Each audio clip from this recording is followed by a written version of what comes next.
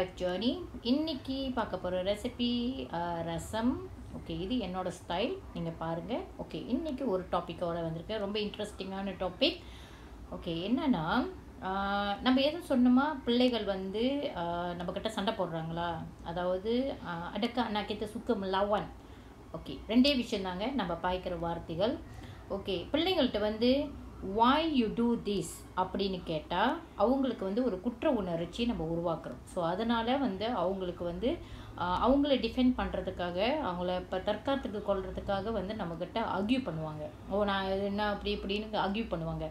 அதுவே நீங்கள் வந்து நீங்கள் ஏன் இதை செஞ்சீங்க, இந்த தவறை வந்து அவங்க மேலே போடுறதோட, அதாவது நீங்கள் கேட்குற கேள்வி கொஞ்சம் வித்தியாசமாக கேட்டால் கண்டிப்பாக இந்த பிரச்சனையே வராது. என்னன்னா, நீங்கள் என்ன பண்ணீங்க, இது இந்த மாதிரி ஆயிடுச்சு. ஒரு உதாரணத்துக்கு கொடுக்குறேன்.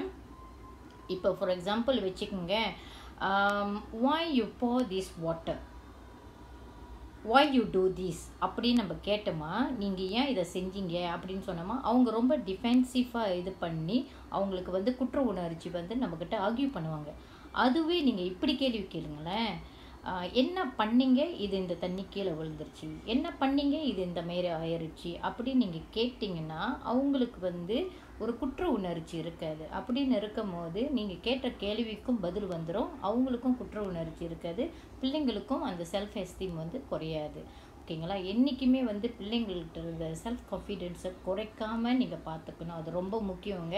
பிள்ளைங்க இன்றைக்கி நம்ம கூட வளர்கிறாங்க, அதனால் நம்மளுக்கு வந்து எல்லாமே நம்ம அவங்களுக்கு செஞ்சு கொடுக்குறோம், அது தெரியாது.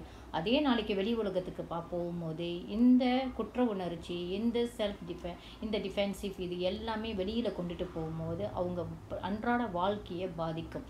என்றைக்குமே பிள்ளைகளை போதிக்கும் போது இன்றைக்குள்ள சூழ்நிலை வச்சு நீங்கள் போதிக்கக்கூடாது. நாளைக்கு அவங்களே இந்த உலகத்தில் இந்த வாழ்க்கையை நீடிக்கணும், அதை வச்சு தான் நீங்கள் செய்யணும். ஓகேங்களா? இதுதான் ஒரு சிம்பிளான டிப்ஸ். ஓகே, நம்ம ரசமும் முடிஞ்சிருச்சு. இதுதான் நான் வைக்கிற வகை ரசம்.